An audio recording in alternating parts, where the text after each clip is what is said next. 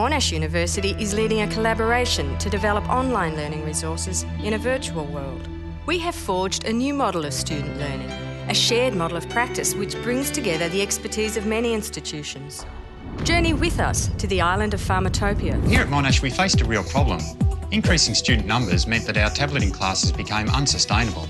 There wasn't enough equipment for them all to do the prac, they weren't allowed to touch the machines, they could only watch, and they couldn't use real drugs in the tablets. And it was also a time-tabling nightmare, so we thought, can we create a virtual world in which we can do this lab? The island of Pharmatopia consists of 4 zones: a manufacturing zone, a clinical zone, a community zone, and an industrial zone. The Pharmatopia team have already created several projects on the island, and more are in development. This is where a student chooses the ingredients that they're going to make their tablet from. They come over to the mixer and they mix them. It's fully 3D, so you can zoom in and zoom out and have a look around the back. We've got the tablet presses here, so again, these operate just like real tablet presses do. In the last room, we've got the quality control testing equipment, and these are the standard tests that companies and universities do whenever you make tablets. Ian Larson introduced us to this weird, wonderful world of Pharmatopia a few years ago. The Pharmatopia team soon came along, and then the Pharmatopia team has now taken this internationally. Pharmatopia is built on a shared practice model. Each member builds a teaching module on the virtual world and then shares it with others. It's about building better pharmacy education through innovation and international collaboration. Well, it was a really great opportunity for the University of Queensland to be part of an international collaboration that was doing some really leading edge things in terms of pharmacy education, so we were really excited to be on board.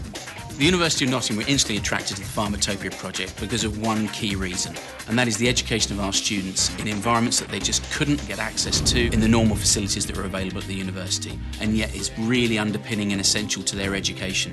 When we saw the tableting suite and what that could achieve, we realised that pharmaceutical analysis would lend itself so well to embedding into a virtual environment such as on the Pharmatopia island.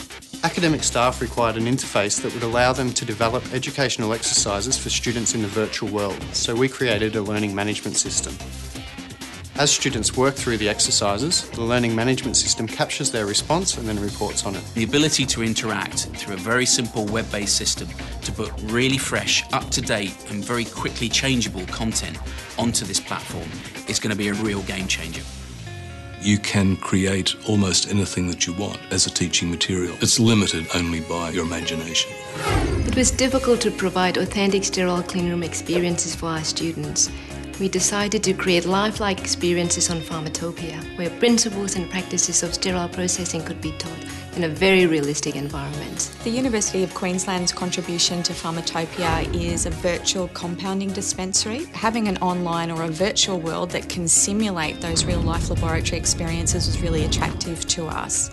Gives the students plenty of opportunities to practice their calculations without using real-life reagents, so there's not the waste and the chemicals. They can do the problems as many times as they like, receive immediate feedback on how they're going, and they can work at their own pace, in their own time, and it doesn't require an instructor to be involved. The hospital, named Asclepia, is located in the clinical zone. This project is about pharmacy and medical students interacting with each other and a virtual patient in a virtual world. The students learn the interprofessional skills that they will use in professional practice. The University of Nottingham's contribution to the Pharmatopia Island is based around pharmaceutical analysis, and in the short term our first inroads have been the development of a mass spectrometry laboratory, which aren't available for use by students under normal teaching conditions because these pieces of equipment are just so expensive. It does have appeal. It has appeal to current generations who are very familiar with technology, very familiar with social media and games platforms. It's sort of nice to see that Monash are trying new things just to try and help us learn in as many different ways as they can.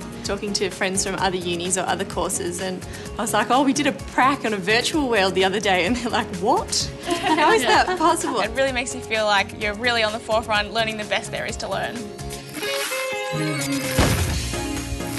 With its ability to educate personnel across many sites around the world, Pharmatopia is an ideal instructional platform.